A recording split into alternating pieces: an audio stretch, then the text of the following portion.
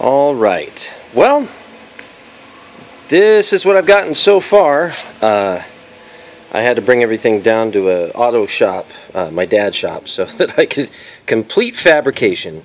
But you can see the general design. It's rough. I just was throwing it together quickly. But everything is pretty much here and ready to go.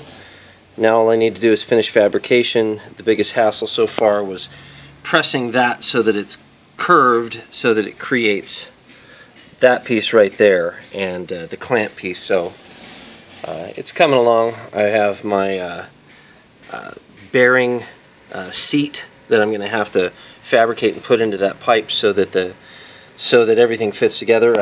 I was having to take this, which was actually off of an AC motor. I cut it off, and then I had to sand down the surface of it so that it would slip easily inside of this. So now it fits properly, and I'm going to weld it to this plate. This plate will be welded to this plate, which will be on the back of the gamepad. Now that's going to take a lot more time because I'm going to have to hammer it into shape to get the contour of the Wii U Gamepad. It's not flat on the back, it's curved. So I've got to get that worked out. I've got to cut this into shape and weld it all. So hopefully today I can get some welding done, and before I run out of steam, at least knock together something. When I get it done, I will upload what I have.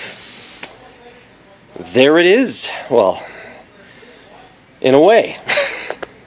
Enjoy.